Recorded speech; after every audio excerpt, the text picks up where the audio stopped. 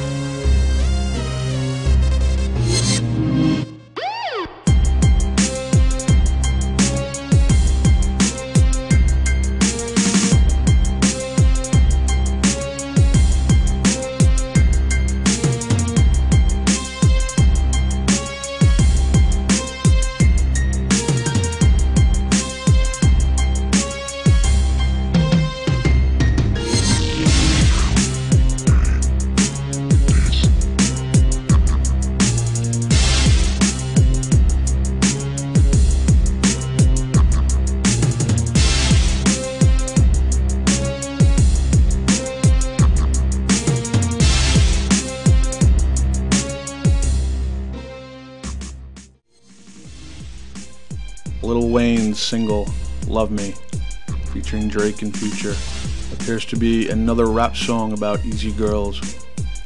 The symbolism of the video, however, adds a more sinister dimension to the song. It directly defers to monarch mind control, specifically kitten programming, and even refers to its techniques. We'll look at the symbolism of Lil Wayne's Love Me.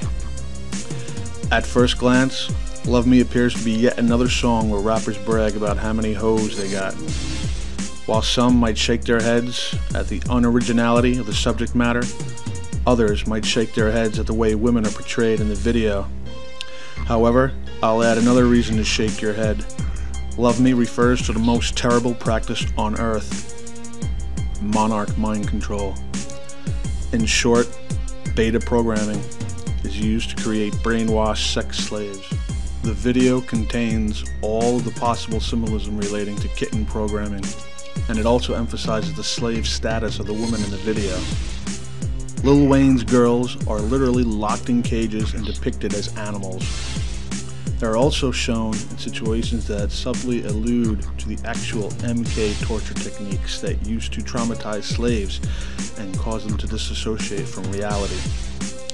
Of course, everything's portrayed in a cool and fashionable manner to make sure young people embrace all of this without even realizing it. Let's look at the meaning of the video. The many close-up shots of girls during the video all somehow allude to an aspect of kitten programming. Here are some of them. This model has a feline print on her face, which is used in mass media to refer to kitten programming. To make sure you get the message, she also has cat eyes and is licking her paw. At this point, the video is basically screaming out kitten programming. Licking a blade is maybe sexually dangerous, but also refers to the mix of inhibiting lust and physical abuse involved in kitten programming. This headgear is reminiscent of BDSM, but is also a way to represent a slave's mind being trapped and controlled by a handler. Kittens are trained to truly embrace their state of servitude. This model appears to be loving her chain very much, a little too much. This model has a huge butterfly covering one of her eyes, which is probably the most blatant reference to monarch mind control in the video. In the video, Lil Wayne somewhat plays the role of the handler, where he's basically in control of these memorized women. Here he is in a bedroom that is full of water, with women swimming in it. Aside from the fact that this water will probably cause a lot of water damage in that room, it is also a way to show that these slaves are literally out of their element. One of Lil Wayne's first rhymes was, "These hoes love me like Satan, man." We then see a quick flash of this image. Lil Wayne as Satan Man. This line is perplexing for a few reasons. Why do these hoes love him like Satan? Is he implying that they were loving Satan to begin with? Whether it is intentional or not, this line has profound implications in the realm of monarch programming, as slaves are often victims of SRA, satanic ritual abuse, are made to participate in the traumatic rituals where female slaves become brides of Satan. Sometimes MK handlers tell their slaves they are Satan in themselves, while they are abusing them to further trauma. Soulless, like an MK handler. The last part of this video is also somewhat disturbing. It begins with kittens entering a white room. They move like cats, you know, like kitten programming. They then reach a bathtub full of red liquid, or blood, if you will, and for no apparent reason, they make a big mess. The girls are all covered in blood, rolling around in it, and is that supposed to be hot? Who in their right mind would do that? Nobody. But these women are not in their right mind.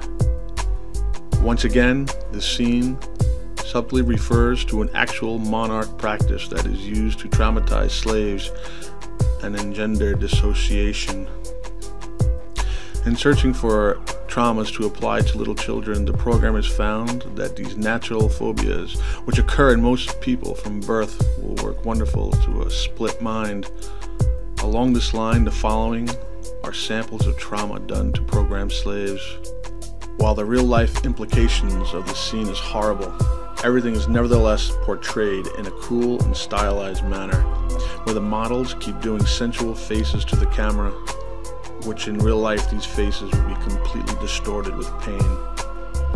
Like many other pop songs, Lil Wayne's Love Me has a simple surface meaning him not caring about haters as long as his hoes love him.